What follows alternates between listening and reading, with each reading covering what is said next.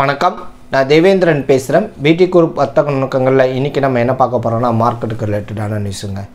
அது மட்டும் இல்லாமல் இன்றைக்கி 2 நாளாக ஒரு 1 வீக்காகவே பார்த்திங்கன்னா 18,300 அபோவுக்கு மேலே போக முடியல. இன்றைக்கி அபோவுக்கு மேலே க்ளோஸ் கொடுத்துருக்காங்க. சரி, பேங்க் நிஃப்டியும் வந்து பார்த்திங்கன்னா பெருசாக மூமெண்டம் இல்லை. வரும் நாட்களில் எப்படி இருக்க போகுதுன்றதை பற்றிலாம் இந்த வீடியோவில் தெளிவாக பார்ப்போம். ஸ்கிப் பண்ணாமல் பாருங்கள். அதுக்கு முன்னாடி புதிய நண்பர் மறக்காமல் நம்ம சேனலுக்கு சப்ஸ்கிரைப் பண்ணிவிடுங்க. வீட்டு குரூப் கால்ஸ் ப்ரொவைட் பண்ணுறோம், ஆன்லைன் கிளாஸ் எடுக்கிறோம். அபவுட் 10 lakhஸ்க்கு மேலே உள்ள அக்கௌண்ட்டுங்களை மெயின்டைன் பண்ணுறோம்.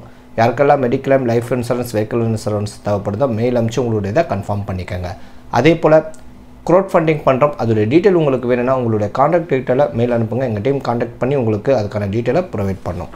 சரிங்க, முதல் நியூஸ் அப்படின்னு நீங்கள் பார்த்தீங்கன்னா, டெக் மகேந்திரா ஐரோப்பிய தொழில்நுட்ப நிறுவனத்தை ஈரோ 310 மில்லியனுக்கு வாங்குகிறது. இது டெக் மகேந்திராவுக்கு ஒரு நல்ல நியூஸுங்க. ஏன்னா 2010 சத்தியம் கம்ப்யூட்டரை இதே போல் தான் அவங்க ஆக்குப்பை பண்ணாங்க ஃபுல்லாக. அதே போல் இந்த நிறுவனத்தை அவங்க ஃபுல்லாக வந்து ஆக்குப்பை பண்ண போகிறதா சொல்லியிருக்காங்க. 2வது மிகப்பெரிய டீல் அப்படின்னு இதை பற்றி அவங்க பெரிய ப்ரீஃபாக ஒரு இதை கொடுத்துருக்காங்க. நம்ம இந்தியாவுடைய மதிப்பில் இது எவ்வளோ கோடி அப்படின்னு பார்த்தீங்கன்னா 2628 கோடிக்கு இந்த கம்பெனி அவங்க ஃபுல்லாக ஆக்குப்பை பண்ண போகிறதா சொல்லியிருக்காங்க. அவங்க ஏற்கனவே ஏகப்பட்ட கம்பெனிகள் இதே போல் பேசி வாங்கிட்டே வராங்க. இதுவும் அவங்களுக்கு ஒரு நல்ல நியூஸ் தான், நோட் பண்ணிக்கோங்க. டெக் மகேந்திரா அடுத்து பார்த்திங்கன்னா, ஒரு 420 கோடி முதலீட்டிற்கு பிறகு எதர் எனர்ஜியில் ஈரோ மோட்டார் கார்ப் பங்கு விலை 1-3% உயர்வு. இப்போ கொஞ்ச நாளாக பார்த்திங்கன்னா ஈரோ மோட்டார் கார்ப் வந்து சரியான கான்ட்ரிபியூட் இல்லை, சரியான பர்ஃபார்மன்ஸும் அவங்க இல்லை. பட் ஆனால் இன்றைக்கி அவங்க வந்து ஒரு அறிவிப்பு அறிவித்தாங்க. அதால் அதோடைய இது கொஞ்சம் ஏறிச்சுங்க. அப்படின்னு பார்த்தீங்கன்னா என்னென்னா, ஜனவரி 14 அன்று ஈரோ மோட்டார் கார்ப் நிறுவனம் எதர் எனர்ஜியில் ரூ 420 கோடி வரை முதலீடு செய்வதாக அறிவித்தது. இருசக்கர வாகன மேஜர் வாரியம் ஒன்று அல்லது அதற்கு மேற்பட்ட தவணைகளில் முதலீடு செய்ய ஒப்புதல் அளித்துள்ளது. எல்லாமே எலக்ட்ரிக் தாங்க. எலக்ட்ரிக்குடைய ஈவிக்கு அவங்க வந்து வர மார்ச்சில் இன்ட்ரா பண்ணி விடுறாங்க. இது 2 வீலர்லேருந்து அடுத்த கட்டமான 3 வீலர் வரைக்கும் அவங்க போகிறதுக்கான வாய்ப்பாக இதை பார்க்குறாங்க. ஸோ நம்ம ஏற்கனவே சொல்லிட்டோம் நேற்று வீடியோலையும், ஆட்டோ செக்டராக இருக்கட்டும், பவர் செக்டராக இருக்கட்டும், எல்லாமே இனிமேல் எலக்ட்ரிக் அண்ட் மோடில் தான் அவங்க போவாங்க. கண்டிப்பாக இது வந்து ஈரோ மோட்டார் கார்ப்புக்கு குட் நியூஸ். அடுத்து பார்த்திங்கன்னா, அல்ட்ராடெக் நிறுவனம் பிர்லா ஒயிட் உற்பத்தி திறனை இரட்டிப்பாக்க நவீனமயமாக்குதலுக்காக ரூ 965 கோடி மதிப்பீட்டை அறிவித்துள்ளது. இதுவும் அல்ட்ராடெக்கு நல்ல நியூஸுங்க. அவங்களுடைய அந்த ஒயிட் சிமெண்ட் இன்க்ரீஸ் பண்ணுறதுக்காக இவ்வளோ கோடி அவங்க இன்வெஸ்ட்மெண்ட் பண்ண போகிறாங்களாம். அல்ட்ராடெக் நிறுவனம் பிர்லா ஒயிட் உற்பத்தி திறனை இரட்டிப்பாக்க 965 கோடி. அது இல்லாமல் அவங்களோட ரிசல்ட் இன்றைக்கி வந்திருந்தது. அதுவும் யாருமே எதிர்பார்க்காத அளவுக்கான ரிசல்ட்டை கொடுத்துருந்தாங்க. அல்ட்ராடெக் சிமெண்ட் Q3 முடிவுகள் பார்த்திங்கன்னா லாபம் ரூ 17,008 கோடியாக 14,708 கோடியாக உயர்ந்துள்ளது.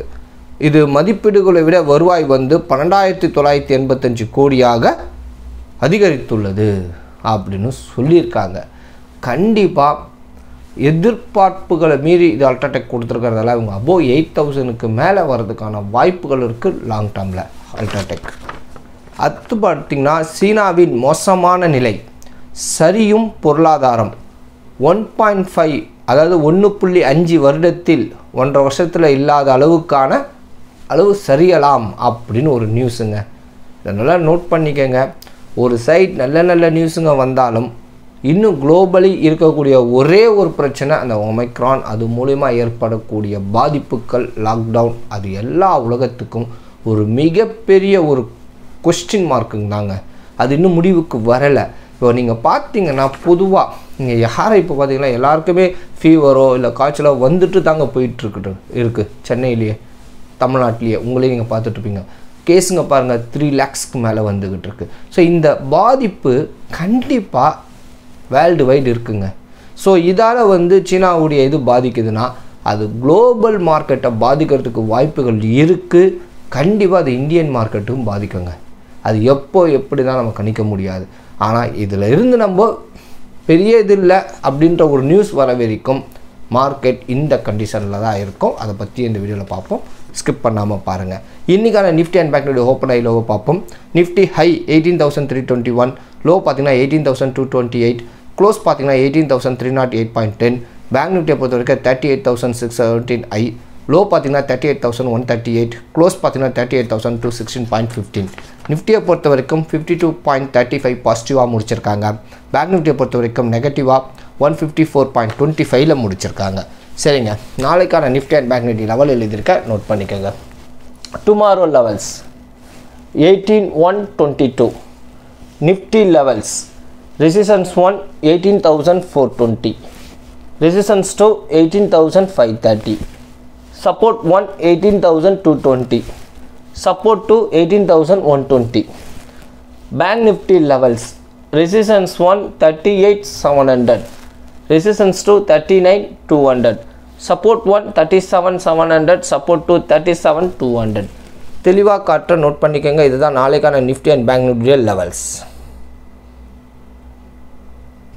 சரிங்க, நிஃப்டியாக இருக்கட்டும் பேங்க் நிஃப்டியாக இருக்கட்டும் பெரிய மாறுதல் நான் கொடுத்துருக்க மாட்டேன். ஏன்னா பெரிய மூமெண்டம் பெரிய ஹைலியும் கிடைக்கல லோலியும் கிடைக்கலங்க. ஸோ நிஃப்டியை பொறுத்த வரைக்கும் 18,000 அப்படின்றத ரொம்ப ஸ்ட்ராங்காக பண்ணுறாங்க. ரெசிஸ்டன்ஸ் பார்க்கும்போது 18,320 அந்த 350 அந்த ஜோன் தான் ரொம்ப இருக்கா மாதிரி காட்டுறாங்க.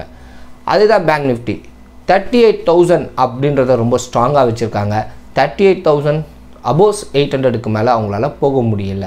இதுதான் இப்போ இருக்கக்கூடிய லெவலுங்க. நிஃப்டிக்காக இருக்கட்டும் பேங்க் நிஃப்டியாக இருக்கும் 38,800க்கு மேலே ஸ்ட்ராங்கானால் தான் 40,000 வரைக்கும் பேங்க் நிஃப்டி மேலே வரலாம். இன்றைக்கி பார்த்தீங்கன்னா HDFC பேங்க் நல்ல ரிசல்ட் கொடுத்துருந்தாலும் அவர் வந்து 1.5% மேலே டவுன் ஆகியிருக்காரு. ஸோ இதுதாங்க இனி வரும் நாட்களில் கோட்டாக் பேங்க் ஐசிஐசிஐ எல்லாம் இவங்க கொடுத்த பிறகு தான் அங்கே சில சேஞ்சஸ் ஆன பிறகு தான் இப்போ கன்சாலிடேட் மோட் கூட சொல்லலாம். ரெண்டாவது 25 and 26 ஃபெட்டுடைய மீட்டிங் இருக்குது. இதையும் மார்க்கெட் வந்து ஃபோக்கஸ் பண்ணிக்கிட்டு இருக்காங்க. அதோடைய அப்படியே கண்டினியூ பார்த்திங்கன்னா 1ஆம் தேதி நம்மளுடைய பட்ஜெட்டுடைய ரிசல்ட் இருக்கும். ஸோ இதுவும் மார்க்கெட்டை இப்பயே ஃபோக்கஸ் பண்ண ஆரம்பிச்சிருக்கு.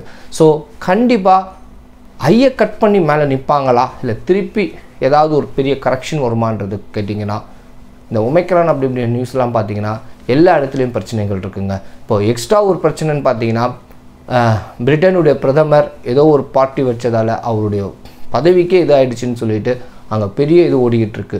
அங்கே ஏதாவது அரசியல் மாற்றங்கள் ஏற்படுமா அப்படின்றது ஒரு பெரிய கொஸ்டினாக போயிட்டுருக்கு. ஸோ யூஎஸ்லலாம் வந்து 5 lakhs 6 lakhs கேஸுக்கு இன்க்ரீஸ் ஆகிட்டே இருக்குது. என்ன இதில் டெத் அப்படின்றது மட்டும்தான் குறைஞ்சிருக்கு கொரோனா கம்பேர் பண்ணும்போது ஒமைக்ரான். மற்றபடி கேஸ்கள்னு பார்த்தா ரொம்ப இன்க்ரீஸ் ஆகிருக்குங்க. ஸோ இதெல்லாம் வந்து என்றைக்கு சால்வ் ஆகும் இதை பேஸ் பண்ணி தான் ஃபெட்டுடைய ரிப்போர்ட்டும் இருக்குன்னு சொல்கிறாங்க. ஆனால் அவங்க மார்ச் மாதம்தான் இருக்கலாம் அப்படின்னு எதிர்பார்க்குறாங்க. சொல்ல முடியாதுங்க, வர ஜனவரியில் என்ன பண்ண போகிறாங்க இதெல்லாம் தான் நமக்கு ஃபேஸாக இருக்குது. ஸோ இந்த இடத்துல நம்ம ஆல்ரெடி சொல்லிட்டோம் 16,400 வரும்போது இருக்குங்க அந்த ஃபியர்னஸ் எல்லா இடத்துலையும் இருக்குங்க. ஏறுமா இறங்குமா இதாகிடுமா இது. அதனால் லாங் டேர்ம் அப்படின்னு நீங்கள் நினச்சிட்டிங்கன்னா எஸ்ஐபியாக கூட இப்படி புரியாத நேரத்தில் நீங்கள் வந்து பல்காக உங்கள் அமௌண்ட்டை போடணுன்னே இல்லைங்க. உங்களால் முடிஞ்சது 2 ஷேரோ 3 ஷேரோ கூட அந்த கம்பெனி மேலே கான்ஃபிடென்ட் இருந்தால் வாங்கலாம். இதுவும் உங்களுக்கு உதவியாக இருக்கும். அது இல்லாமல் நான் ஒரு 3 கம்பெனி சொல்கிறேன். இதை லாங் டேர்மாக மட்டும் திங்க் பண்ணுங்கள். ஷார்ட் டேர்மில் ஹெவியான வால்யூமோ ஹெவியான இதுவோ தயவு செய்து போடாதீங்க. ஏன்னா மார்க்கெட் கண்டிஷன்ஸ் இன்னும் ஸ்ட்ராங்காக இல்லை. ஐஆர்சிடிசி 900 ஜூனில் இருக்காருங்க. கீழே இறங்கி ஒடிச்சு நீ காட்டியிருக்காரு. இவரை இந்த மாதிரி இடத்துல நீங்கள் ஆக்குப்பை பண்ணிங்கன்னா அவர் 950 960 970 வரைக்கும் மேலே வரதுக்கான வாய்ப்புகள் இருக்குது. ஆனால் நீங்கள் லாங் டர்மாக நினச்சி கொஞ்சமாக அவர் இறங்க ஆக்குப்பை பண்ணலாம்.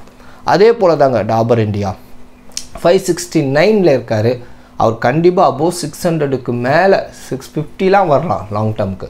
ஆனால் பட் ஃபஸ்ட்டு டார்கெட் 600 620 வச்சுக்கோங்க. ஆனால் கொஞ்சமாக இன்வெஸ்ட்மெண்ட் பண்ணுங்கள், இறங்க வாங்குற மாதிரி லாங் டர்மாக திங்க் பண்ணுங்கள். அதே தான் பெர்ஜர் பெயிண்ட் 775 என்ற ஜூனில் இருக்கார். அவர் 840 வரைக்கும் மேலே வரலாங்க. பட் எல்லாமே defend upon the result and market கண்டிஷனை பொறுத்து ஏறி இறங்குவாங்க. லாங் டர்மாக நினச்சி உங்களுடைய ஃபினான்ஷியல் அட்வைஸரை கேட்டு அட்வைஸ் பண்ணி இந்த இடத்துல என்ட்ரி கொடுக்கலாமான்றதை நீங்கள் ஃபைனலாக டிசிஷன் பண்ணி என்ட்ரி கொடுங்க. சரிங்க. VT குரூப்ன்றது ஒரு எஜுகேஷனல் பர்பஸ், ஒரு ட்ரைனிங். நீங்கள் எந்த ஒரு ஆர்டரை எக்ஸிக்யூட் பண்ணுறதா இருந்தாலும் உங்கள் அட்வைசரை கேட்டு பண்ணுங்கள். உங்களுக்கு எந்த சந்தேகமாக இருந்தாலும் மெயிலையும் கமெண்ட்ஸில் கேளுங்க, நான் உங்களுக்கு சப்போர்ட் பண்ணுறேன். புதிய நண்பர்கள் மறக்காமல் நம்ம சேனலுக்கு சப்ஸ்கிரைப் பண்ணுங்கள், பக்கத்தில் இருக்க பெல் பட்டனை தட்டுங்க, அப்போ தான் நான் போகிற எல்லா வீடியோ உங்களுக்கு வரும். இந்த வீடியோ பிடிச்சிருந்தால் லைக் பண்ணுங்கள், ஷேர் பண்ணுங்கள், உங்கள் ஃப்ரெண்ட்ஸுக்கெலாம் அனுப்பிச்சு அவங்களே சப்ஸ்கிரைப் பண்ண சொல்லுங்கள். நம்மளோட வீடியோ ஃபேஸ்புக், ட்விட்டர், இன்ஸ்டாகிராம், டெலிகிராமில் வந்து போய் பாருங்கள். இந்த வீடியோ பார்த்த அனைத்து நண்பர்களுக்கும் நன்றி, வணக்கம்.